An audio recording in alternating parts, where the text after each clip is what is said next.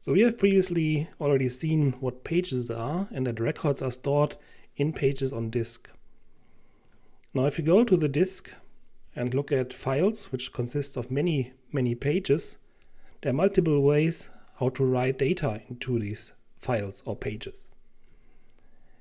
The easiest way to do this is using a heap, which is basically here an unorganized file. So a file that does not follow any sorting order or something. It's just a set of records stored in pages in this file. And whenever a page is full, we create a new page. So we are appending and appending data into this one file. So it looks in the end a little bit chaotic. So if the different shades of blue indicate different values, for instance, a name or matriculation number, you see there's no order here. So what are the pros and cons? Well, the good thing is that insertion is very efficient because we would just append at the end of the file. On the other hand, if you search for one specific value, for instance, one matriculation number, we have to somehow find this position, and we do this by going through this file in a linear fashion, sequentially. So this is, of course, not very cheap. We will see later on, when we talk about different forms of indices, that such a heap structure might be used in combination with a secondary index. But more about this later. The other option is to use a sorted file. You see already here in the illustration, it's nicely sorted by the, for instance, matriculation number or name of a tuple.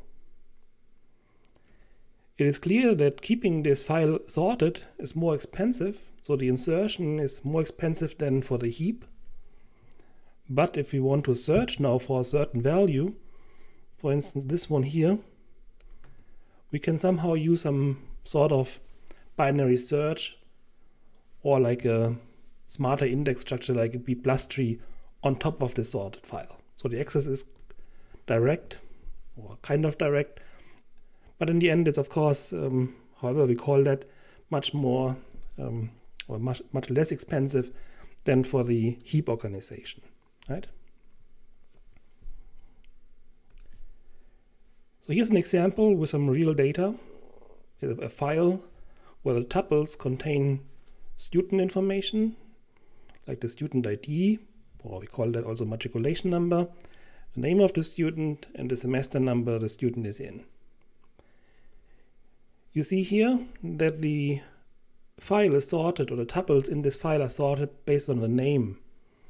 So the first block or page contains tuples Aaron, Adam, and so on. And the last page here we have Wright and Zimmer, right? So it's sorted based on the name of the students.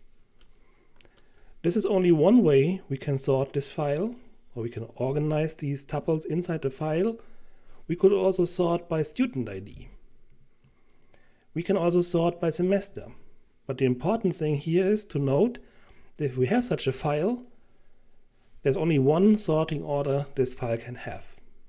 So this file, we assume there's no replication of the file, so it's one file with the tuples in the file, and these tuples can be sorted in one way, but not in two or more ways.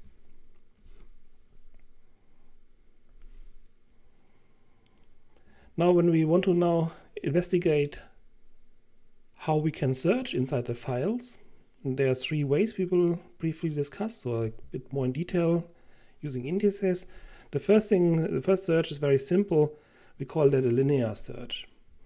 You're going through the entire file and you're trying to find a tuple if it's existing. If not, then well, there's no result. The second way is using binary search on sorted files. That seems to be faster than linear search, but still there's a trade-off between random accesses and very cheap sequential accesses to be considered. In any case, you would not use binary search, but if the file is sorted, you will construct an index over these sorted tuples. And this is our main concern when we talk about database systems. On the other hand, the linear search, although it's expensive, is always applicable because indices require that you're creating them and they also come with a certain overhead, and linear search is always possible.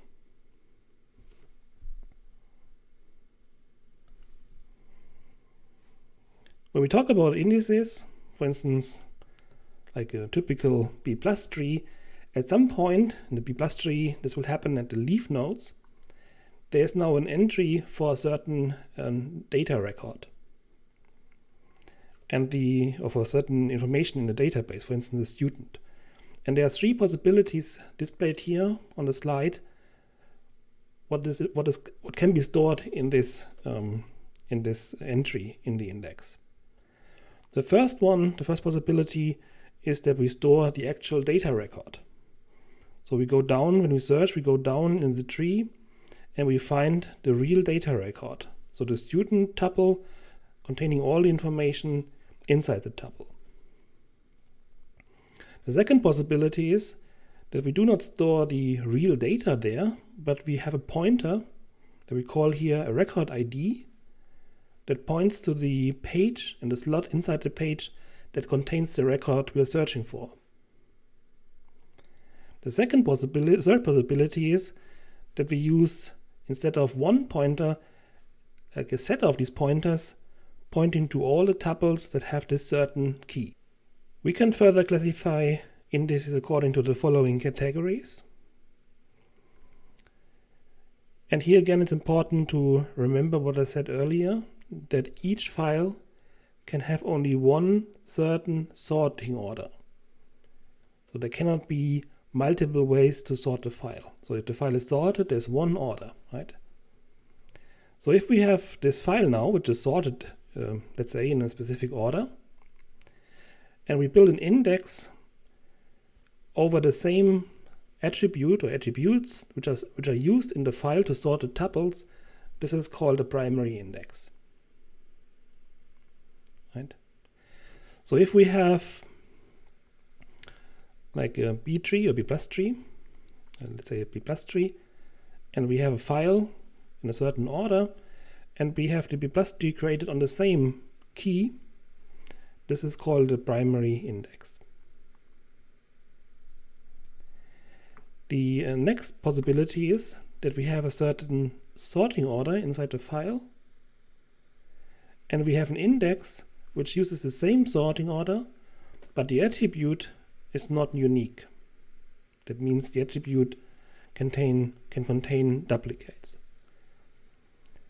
This is called a clustering index. In general, clustering indices, or an index is called clustering index if the sorting order of the file and the index is the same, except for the case where we have a primary index, when we have like a, let's say, key or unique column.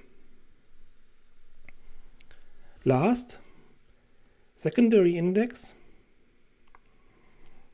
This denotes the case when we have a file with a specific sorting order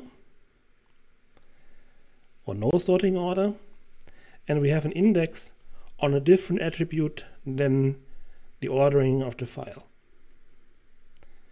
Now, interestingly, if we have secondary index, and we said already that each file can have only one specific sorting order, but secondary indices we can have multiple, because we don't really need this correspondence between the keys used in the index and the key or the attributes used in the file sorting. So we can have multiple secondary indices. Another way, more orthogonal way, to classify indices is looking at single level versus multi-level indices. A single level index is a very simple index where we have links inside the index to records or pages. So we have one level that we call the index, another level we call the data for the file, and there are like links from the index level to the file contents. Multi-level index is what we use in practice, and the most popular example of such a multi-level index is the B+ tree. And the difference, of course, is that in a B+ tree, in contrast to what I have drawn here, we can also have more levels. So an index entry here can also point to nodes of the index and not necessarily only to data stored in the file. So not only to tuples, but also to other index entries.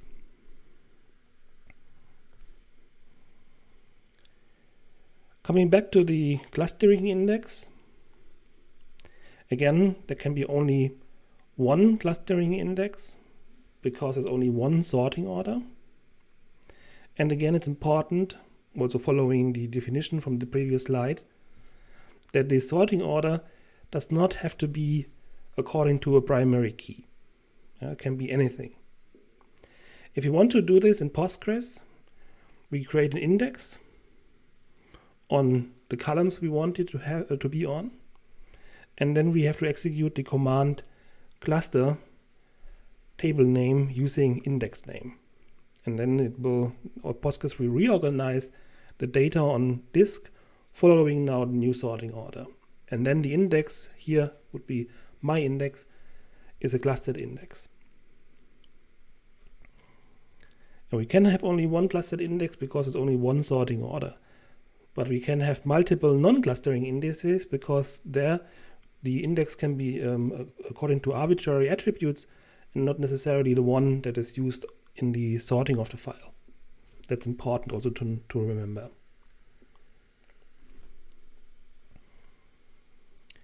Here's an illustration of a clustering index, so typical B+ tree style index.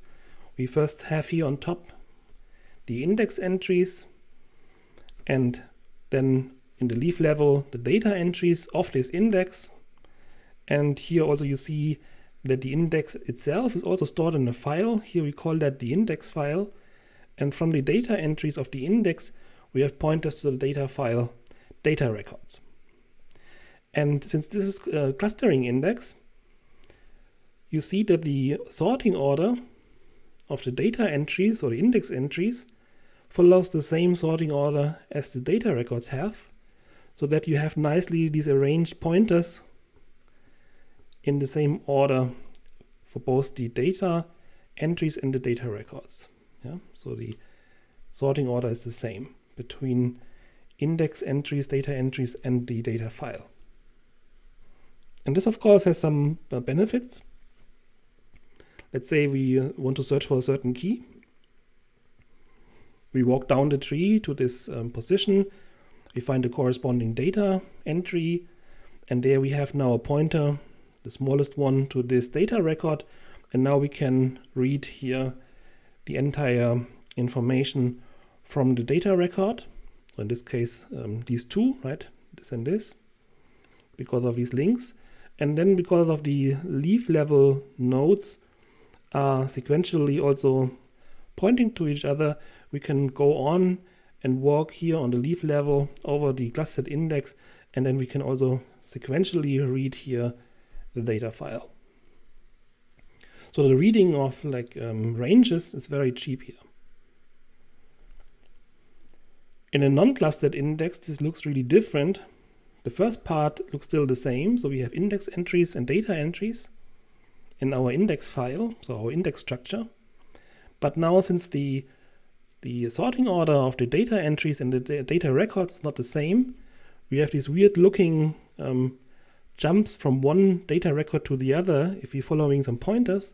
And even so, we have keys in the same data entry. You see that the pointers to the data records can go to arbitrary data records. And if you now want to read like a single entry, no problem, we can do that. We go down, and let's say we come here. Then we're looking up, let's say, a certain name, and then the pointer will tell us, go here. Now we go there and retrieve it, and this has a certain cost. So it's one access to disk for the data file, and then we retrieve the information we're searching for. The problem, however, is if you're searching for ranges of values, for instance, you say you want to have all student where the name starts with M or higher or larger in lexicographic order. Again, you have a query, let's say M the name, searching, you come here, you look for M, then you get a pointer to the smallest value where M is where the student name is M. Let's say it's this one. Yeah, well, next this one. And then you have to go here, and you have to go here. So you see that by accessing one data entry, inside here you have pointers, and they point you to arbitrary locations inside the data file. And each of these accesses costs again some 10 milliseconds. So you're jumping around a lot in this data file, and this is expensive. And this highlights the classic compromise between, or the trade-off between sequential accesses and random accesses. We call these jumping around in a file arbitrarily, we call that random accesses, and sequential is kind of clear, sequential accesses. And if you have to read a whole range of tuples, sequential accesses are much more efficient than these multiple of random accesses. And this also comes later on when we talk about index tuning. We want to understand which index we should create. And if you have a query which happens frequently, for instance, I want to see all the students which have a certain semester number or higher. And if this happens frequently, you might want to have the same sorting order of the index and the data file, because then you can benefit from sequential accesses. If this happens only rarely in the query, then you might not need to do it, because it's easy to do it one or the other time. But if this happens frequently, you might want to reconsider, or might want to consider building in clustered index on this attribute. But more about this later.